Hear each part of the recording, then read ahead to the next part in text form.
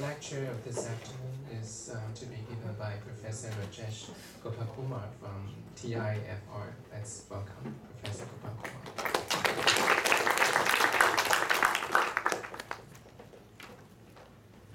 Thank you very much, Bing, and I'm very glad to be here for this meeting and my first visit to Taiwan. The title of this workshop is really very appropriate, Gravity and Beyond. So you already heard in the first two lectures today morning how different ways of going beyond Einstein's general relativity. You heard about massive gravity, you heard about supersymmetry and supergravity. So these are all different ways of going beyond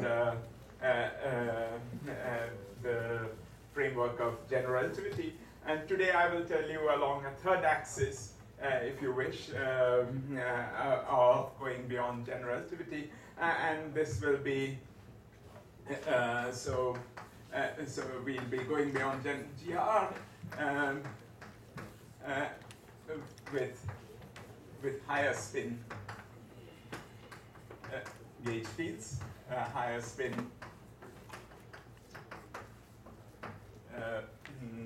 massless gauge fields. So when I say higher spin, I typically have in mind a spin greater than 2. So you might wonder. So I'll give you the motivations for this as we go along. This is a direction which has recently attracted a lot of attention, and thanks actually due to the pioneering work of Misha Vassiliev, who has developed a theory of these higher spin interacting gauge fields.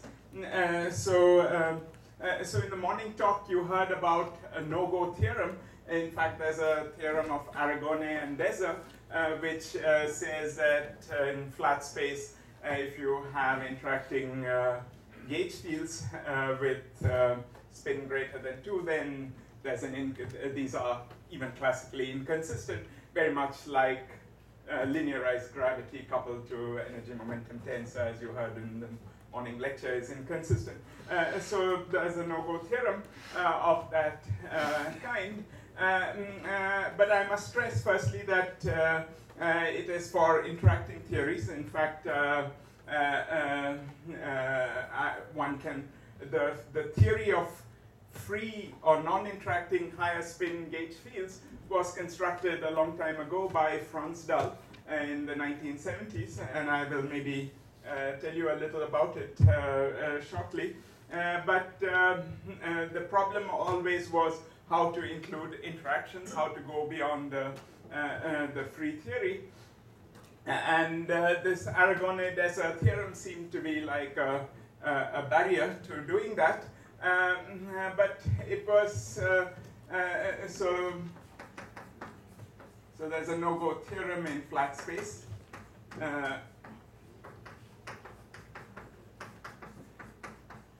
So I must stress that it is the gauge field aspect of these higher spin fields are what is important. You can write down consistent massive higher spin theories, but in flat space. But when you have massless fields, or in other words, having a gauge invariance of a kind which generalizes diffeomorphism, and which we will discuss, that's where the problem arises. So this seemed like a sort of a killer, but as in all no-go theorems, and I think as students this is something you should really appreciate, no-go theorems always are formulated with a certain set of assumptions, and a certain, sometimes implicit, sometimes explicit, and you can always, I mean, not all, well, very often you find a way of sidestepping these no-go theorems by essentially questioning one of these assumptions. And you heard this in the morning lecture by Jim about supersymmetry, how the Coleman-Mandula no-go theorem could be evaded by having sort of anti-commuting symmetry generators. So very similarly, it was realized by Fradkin and Vassiliev in the 80s, I think, in the mid-80s, that these could be evaded in anti-de Sitter in spacetimes which had a cosmological constant, whether positive or negative. So if you had another parameter in your theory, namely the cosmological constant, then there was a way of evading them. So examples are de Sitter space, which is in a sense what is cosmologically relevant to our real world, since it seems to be captured quite well by the presence of a small positive cosmological constant, but it could also be anti-de Sitter space or ADS space for short. So this has this has a negative cosmological constant, whereas this has a positive cosmological constant. So this, it was realized by Fradkin and Vassiliev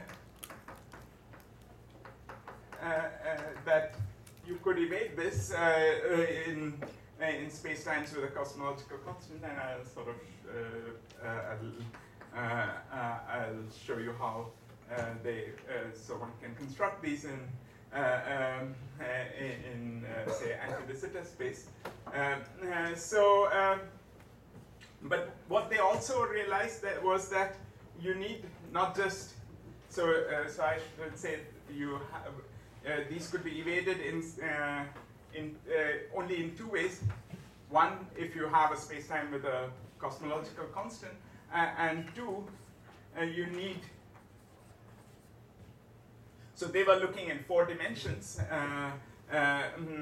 So they realized that you needed a cosmological constant, and you need an infinite tower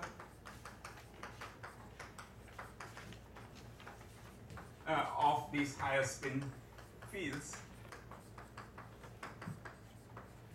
Typically, if you have spin 3, then you also need spin 4, and so on, all the way to infinity. So it's so you could evade it only by introducing. So if you introduce the spin 3 field, then you had to introduce the spin 4 field, and so on, and you got an infinite tower of these. So the only hope of evading was if you satisfied these 2 conditions, namely the ones that I written over here. So this was. So they realized you could evade this by they realized you could evade this Aragon-Desert theorem in this way, but they hadn't fully constructed the nonlinear theory. So they started by including interactions into the Fronsdal theory of the free fields. They hadn't fully constructed this.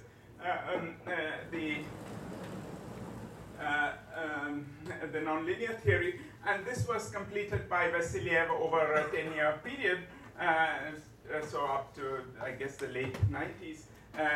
So so Vassiliev constructed the first full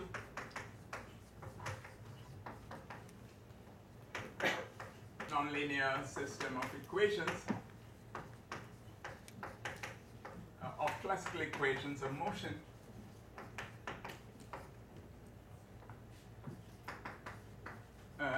For this tower, this infinite tower, with a nonlinear gauge invariance, generalizing diffeomorphism.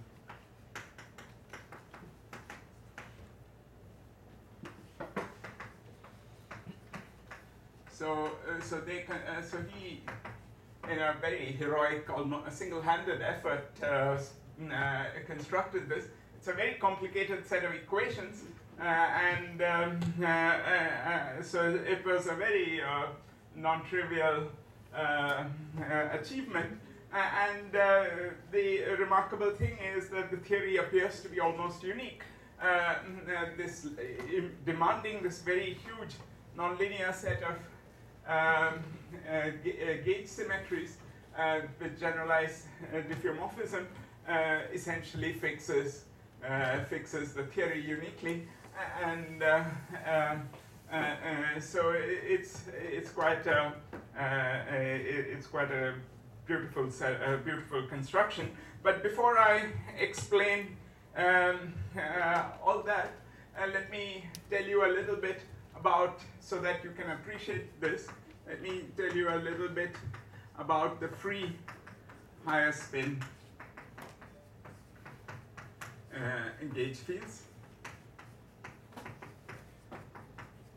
So this is this so-called Fronsdal formalism, or Fronsdal formulation. I won't be using this very much, but it's useful as a sort of a link between general relativity and some of the things you saw today morning, to sort of keep this in the back of your mind. So Fronsdal started by considering gauge fields, which are so these are rank S symmetric tensors. So there are S indices, so I will use this symbol for symmetrization. So this means all the indices mu1 to mu s are symmetrized. Of course the s equal to 2 case is the case of the graviton, and since we are considering the free theory, not the full nonlinear one, what we will be generalizing is the construction you saw today morning, this Pauli-Fierce construction of the graviton. So what Fronsdal did is essentially generalize that. So he imposed gauge invariance, which is the generalization of the linearized diffeomorphism. So this was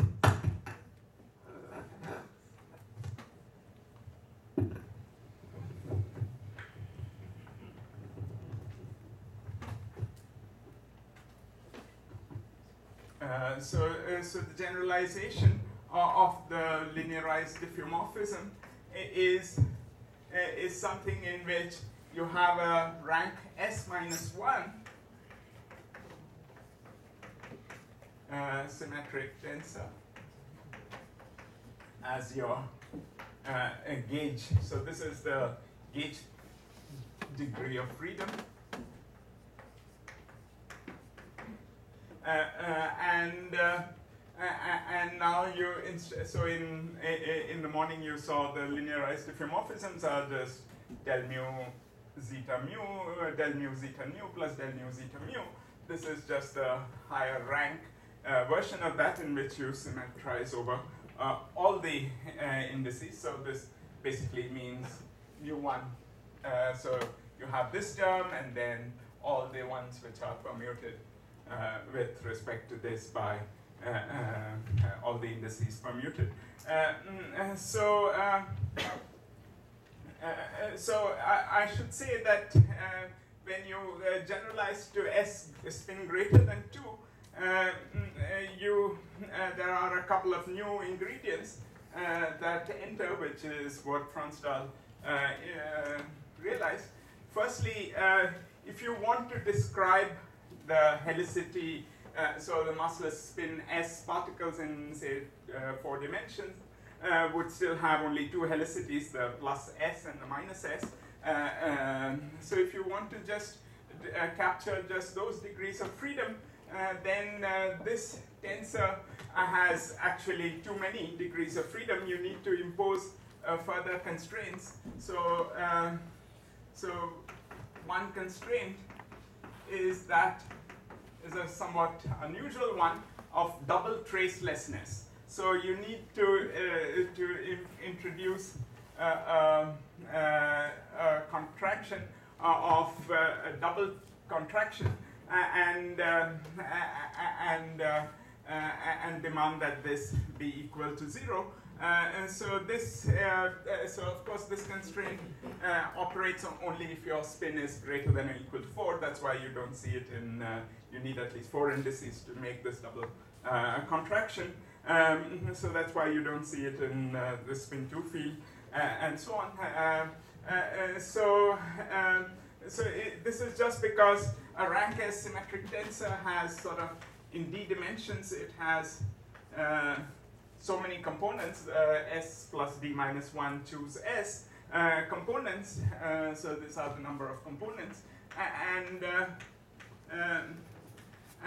even by imposing the gauge symmetry, you don't cut it down enough. So to really get a Lorentz invariant description, you need to impose further Lorentz invariant constraints on the fields, and this double tracelessness is 1, and this requires, in fact, that the gauge parameter to be consistent with this. The gauge parameter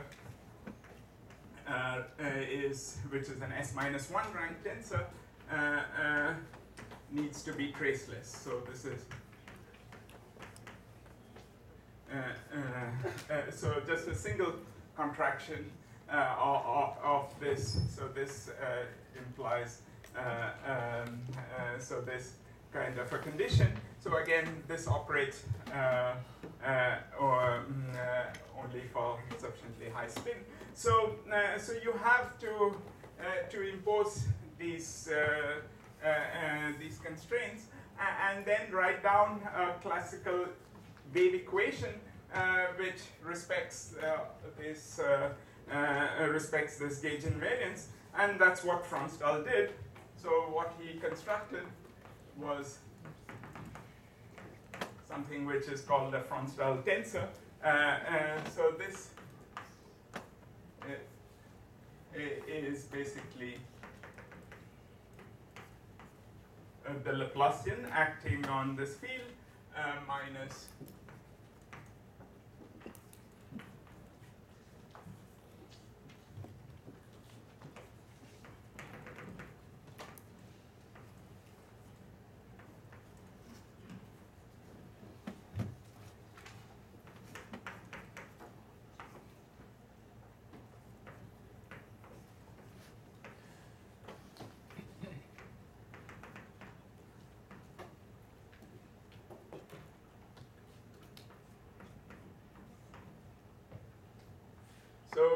so if you construct this combination, which is a combination of various second derivative terms that you can write down acting on this spin S field. So this is just the Laplacian, del square. So this is just del lambda, del lambda. So this is the usual flat space Laplacian. And then there's a piece which is sort of like a divergence. And then there's a second derivative term acting on the single trace, the trace of this phi field. So this tensor is the generalization of what you saw in the morning as the linearized Einstein tensor. So what was called G1, G mu nu 1. This is the generalization of that to a higher rank. If you specialize to S equal to 2, you get the linearized, sorry, this is the, this is the linearized Ricci tensor, the linearization. So for S equal to 2, this is R mu nu 1. So the linearized form of the Ricci tensor. And the wave equation is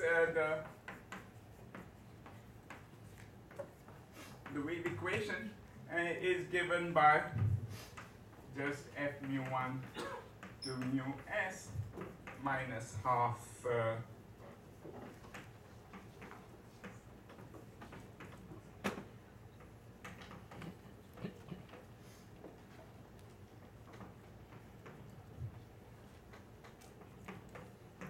so this is the analog of the, so you see this is like for s equals 2, this would be like the Einstein tensor r mu nu minus half eta mu nu r.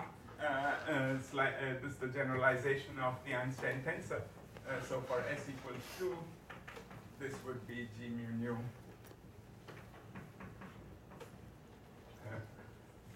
1. And so this is the wave equation that Fronsdal wrote. And you can see that this is a the nice thing about this Fronsdal tensor is that it is invariant under this combination is chosen so that it is invariant under the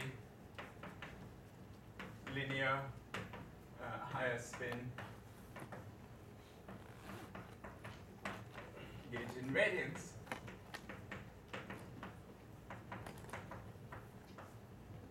So this gauge invariance, just like the linearized Ricci tensor, is invariant under the linearized homomorphism. This is the sort of unique operator you can write down with two derivatives, which is invariant under this kind of a gauge transformation. So of course,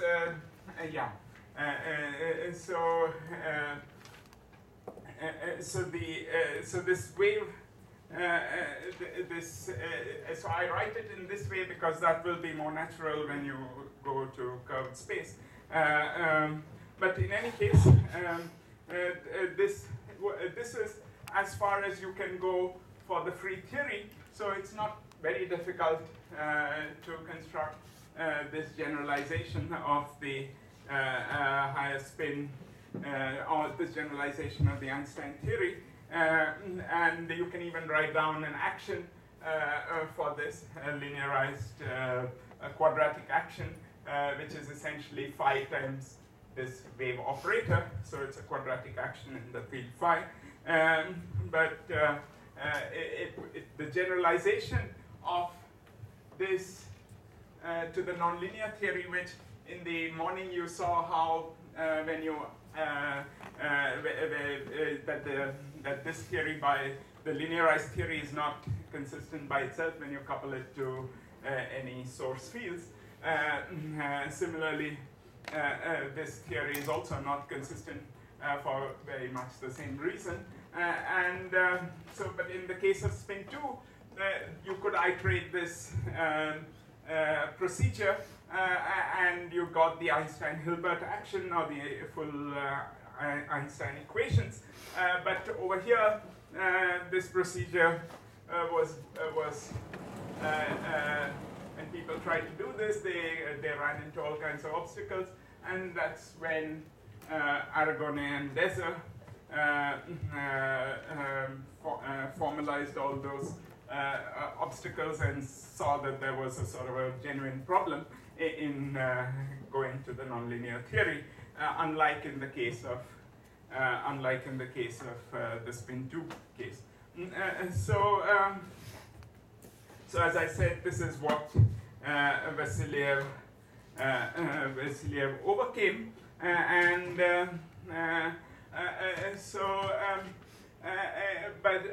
but you needed both these ingredients. You needed to go to a space-time with a cosmological constant and have an infinite tower of such fields.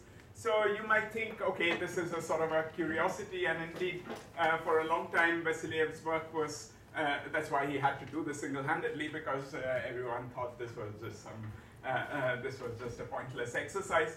But Vasiliev persisted, and he constructed this beautiful set of equations in anti-de Sitter space or de Sitter space.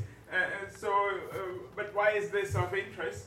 So let me come to the motivation. So why is this just not some curiosity? So there are two sort of linked motivations. Well, you could, of course, give a zeroth order motivation, which is that we are in a universe with a positive cosmological constant, presumably. So maybe it is indeed relevant, but we certainly don't have evidence for massless higher spin fields or near massless higher spin fields in our universe. So the motivation is more theoretical, and so let me outline a couple of these motivations. So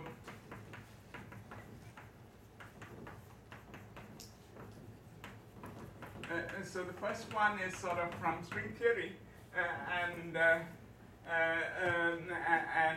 for those of you who have sort of who know a little bit about string theory, maybe it will make sense. But anyway, I won't be dwelling so much on this aspect. The aspect I will be more interested in these lectures is from the point of view of holography of what is sometimes called the ADS-CFT correspondence, or gauge gravity correspondence, or gauge string correspondence, Mulder-Sinha conjecture. I mean, it goes by all these different names. So I'll explain a little bit about these two motivations and as to why these Vassiliev theories are actually very interesting. So first, a little bit about this, though as I said, I won't dwell on it. Maybe in my lecture on Friday, I will say a little bit more about this in the seminar.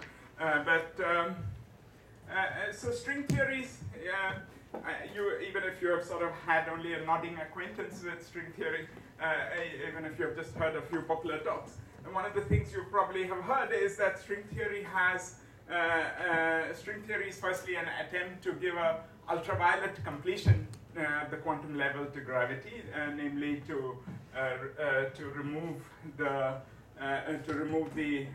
ultraviolet problems that conventional quantum field theoretic description of the Einstein Hilbert action has. And the way it removes this is by introducing an infinite set of massive particles in the spectrum.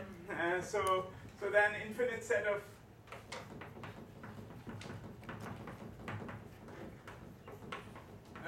massive higher spin particles